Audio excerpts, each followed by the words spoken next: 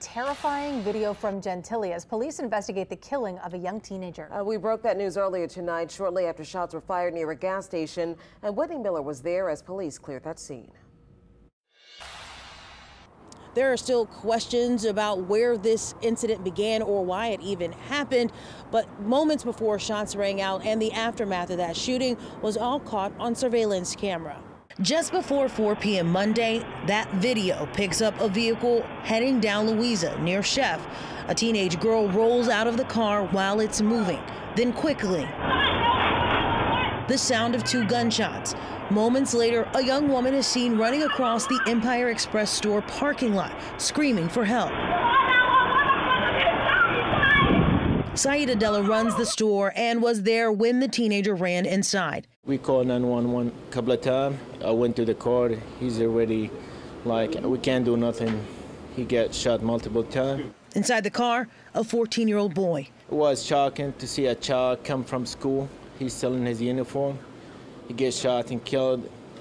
I mean, it's really hard. According to Saeed, he saw another victim, a man shot in his neck. We tried to call the ambulance and the district.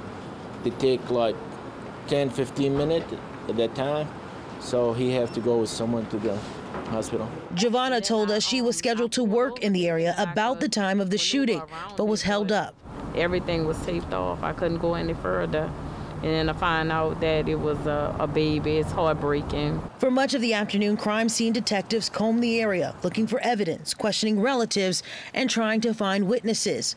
Saeed told us he's concerned about the 911 response time. We've been having that issue for a couple of years, and it started getting worse and worse.